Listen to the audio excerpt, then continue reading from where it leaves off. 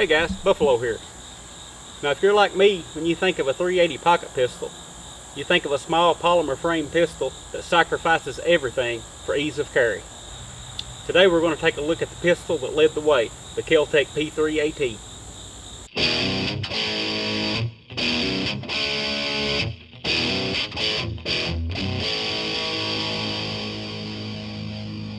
Alright guys, before we get into shooting this little gun here, let's take a close-up look at it.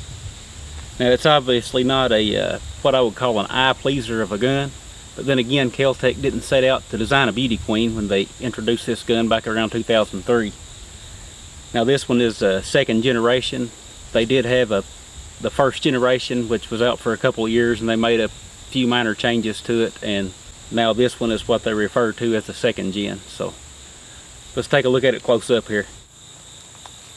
Alright guys, now this little pistol belongs to a good friend of mine, and he loaned it to me, and I've kept it for about 3 months, and just to familiarize myself with it and get used to shooting it.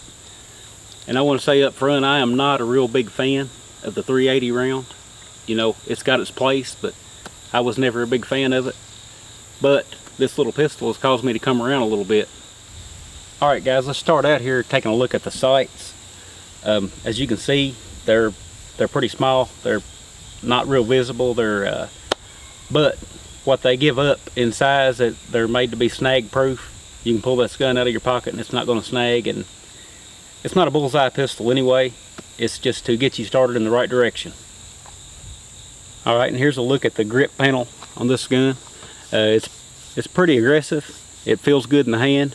I can get about 1.5 fingers on the grip without the magazine extension, and I can get a full 2 fingers on the grip with the magazine extension. Now this is a double action only hammer fired pistol. The trigger is going to require about 5 pounds of pull. It's a kind of long pull, but it's not a terrible trigger. I've shot much worse. So here's a look at the hammer mechanism as it's fired. Now the gun will have to cycle before you can fire again, so it doesn't have second strike capability, but it is still considered a double action only.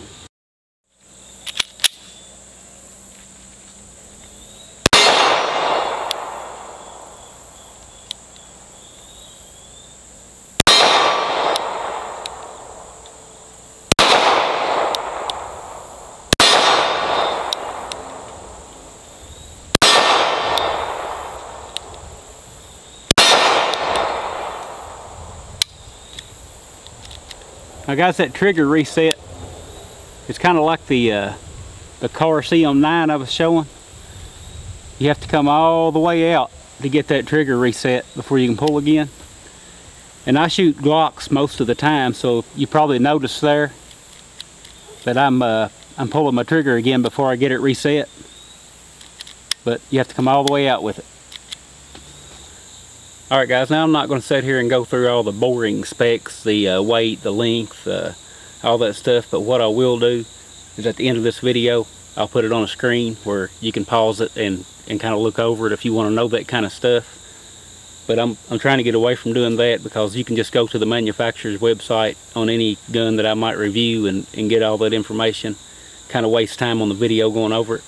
So let's go into shooting this thing a little bit.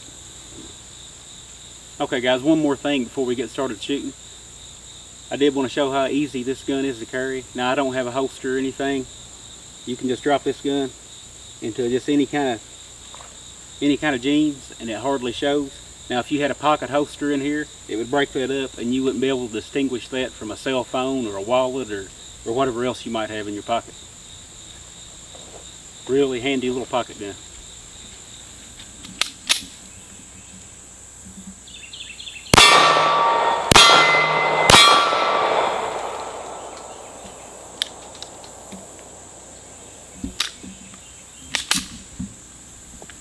Got a malfunction, failed to eject there.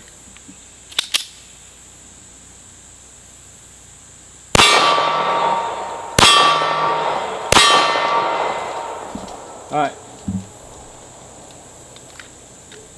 Now this gun is a 6-round capacity. 6+1.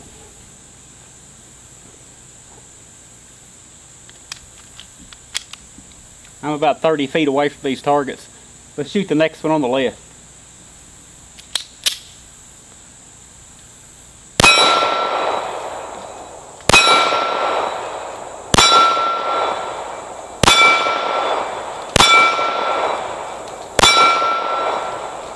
Alright guys, you can see the sights are pretty small, but they do get the job done. Like I said, I'm about 30 feet away, and that's a 12-inch target there.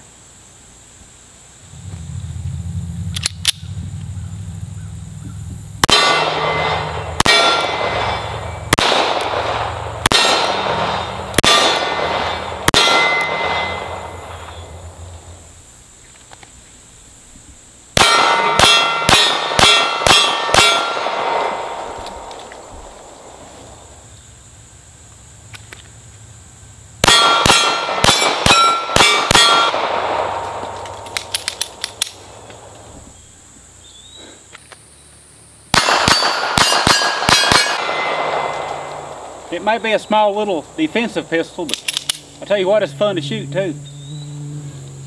Hey guys, I'm going to close this video out with just give you my thoughts on this little gun here. Now I'm not a firearms expert, I've never claimed to be. I do these videos to help somebody that may be looking at a gun and not knowing if they want to get it or not. I do these videos to let them take a look at it. But these little guns are really small, they sacrifice everything in order to be carried easy. And what I mean by that is you don't get any bells and whistles, the sights are small and snag free, the grip is really slim, you can't get a full hand on the grip. I mean, it's not an easy gun to shoot, but it's an easy gun to have on you, and that's the most important thing. I've seen so many people go out and get their first gun, and they'll go out and get the biggest, baddest 45 whatchamajigger that they can go get. But what they do is they'll carry it for a while, and it'll be uncomfortable, but they're too macho to admit it. And what'll happen is over time they'll leave that gun home more and more and more. Now, chances are, if something happens and you need that gun, it's going to be home in the safe. A gun like this, whether it be the KEL TEC like I've got here, or a Ruger LCP, which is almost a copy of this gun, or the Smith & Wesson Bodyguard. I mean, they're all about the same size, but a gun like this, you're more likely to have on you. And that's the most important thing. Now, I mentioned earlier that I wasn't a big fan of the 380. I'm one of those guys that I don't like to drop below the energy of a 9mm or a 38 as a self-defense carry gun. But I can see a 380, if this is what it takes for you to carry a gun and keep it on you, then I highly recommend you get one. If anything else is too big or too bulky, or just whatever, this gun takes away all those excuses. And I would much rather have a 380 than a rock or a stick. I mean, come on, people. But that's the point I'm trying to get across on this video. I hope y'all enjoyed it. Give me a like, share this video if you can, and we'll see you again soon.